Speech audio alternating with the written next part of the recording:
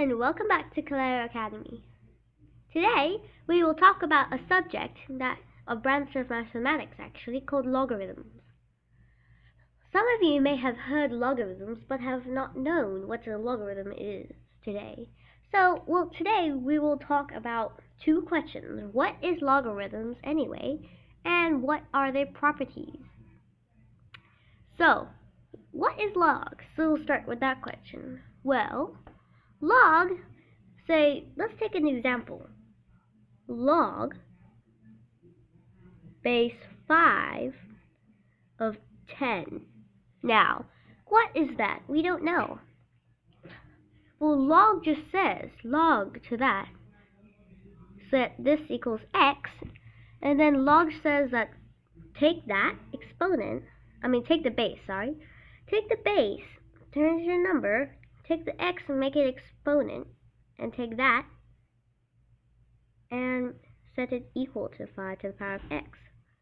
And so here we have 5 to the power of x is equal to 10. And another one. But first, let's see. When a thing says log 11, say, the base, when they don't have a base here, that implies that the natural, it's a logarithm of 11, which is the natural base 10. That's what it means. And so you set it equal to x, and 10 to the power of x is equal to 11. Then we find that out. Okay, so now what we're going to do, before we do that, we're just going to identify another type of log, which is called logarithm naturalis in the power of a ln.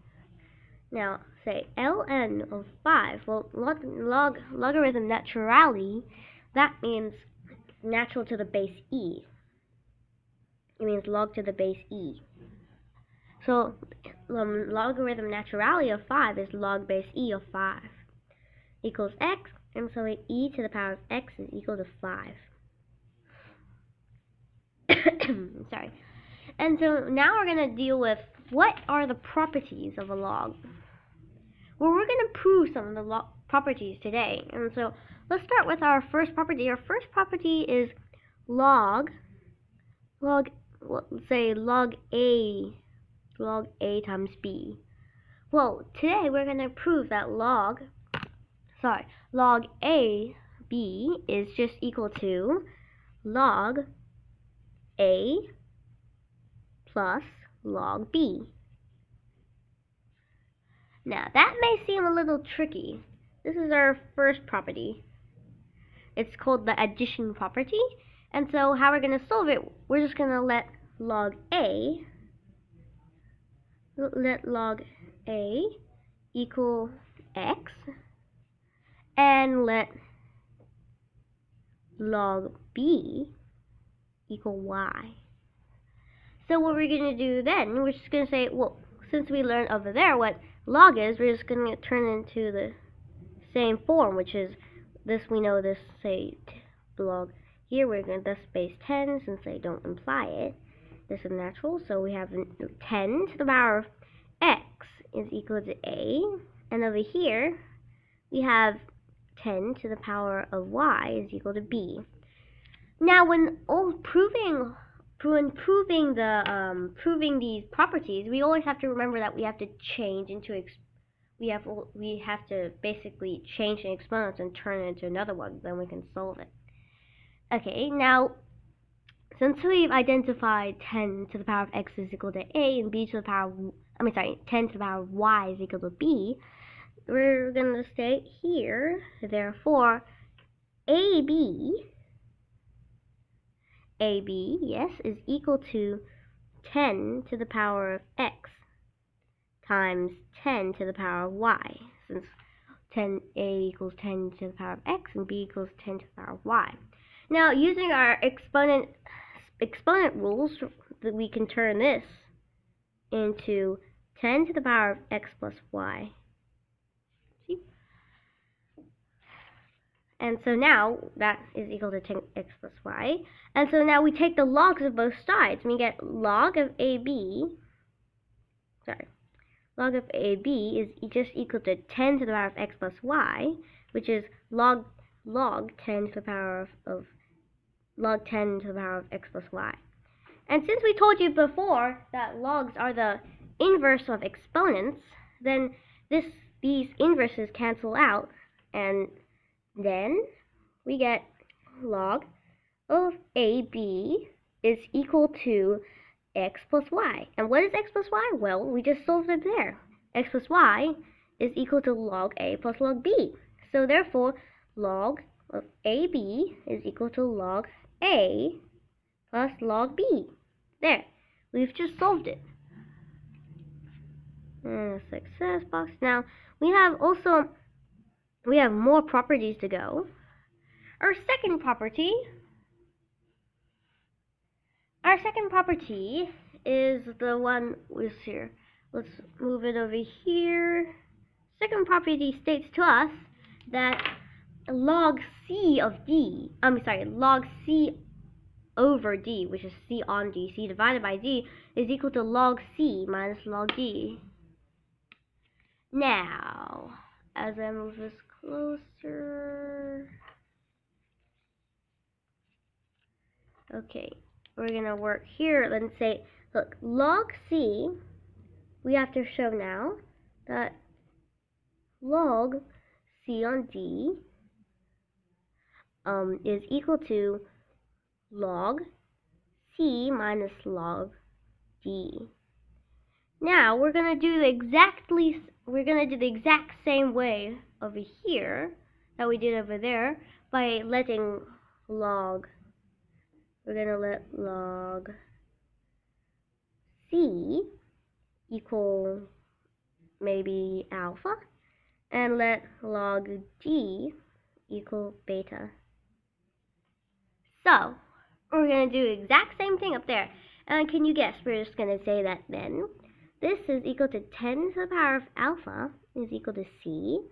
Therefore here that 10 to the power of beta is equal to D. Now, since we've identified those things, we're just going to let, okay, we already let, and so we're now going to say, therefore, C on D is equal to, therefore C on D is equal to 10 alpha on 10 beta. This may look a bit small, but that's the alpha up there, 10 to the power of alpha and 10 to the power of beta. Now, we're going to see that, now, again, our division exponent rules tells us that same bases, same numbers, and the same exponents up top, not same exponents, different exponents, but same numbers, we're going to subtract those. So so 10 alpha and 10 beta is equal to 10 to the power of alpha minus beta up there.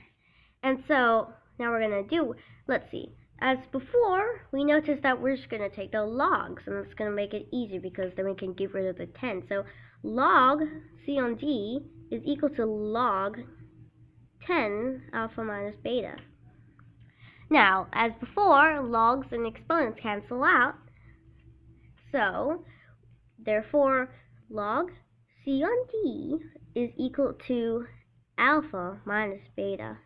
Now, what is alpha beta? Well, alpha and beta is alpha is log C, and beta is log of D. So now we just proved that. Therefore, log C on D is equal to log C minus log D. These are our properties. We still have one more and a couple more to do, and let's just realize now these are not just for the exact same numbers. You can plug in other numbers. That's what our property is.